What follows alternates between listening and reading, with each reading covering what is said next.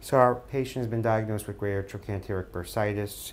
The bursa is a fluid-filled cavity where there is the insertion points of the gluteal tendons and the external hip rotators onto the femur bone.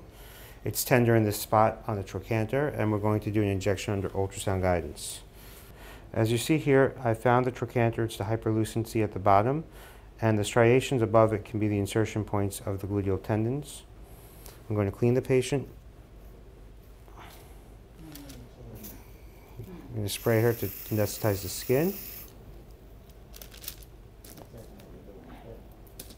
Little pinch. And the needle is very thin, but you can visualize it here. I'm going to increase my depth. There's the bone.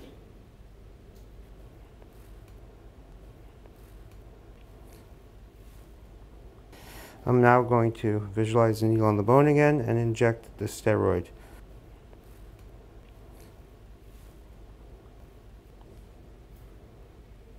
There we go. There we see the needle going to the trochanter and injecting.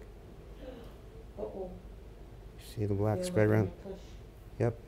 That's by the tendon to the gluteal muscles.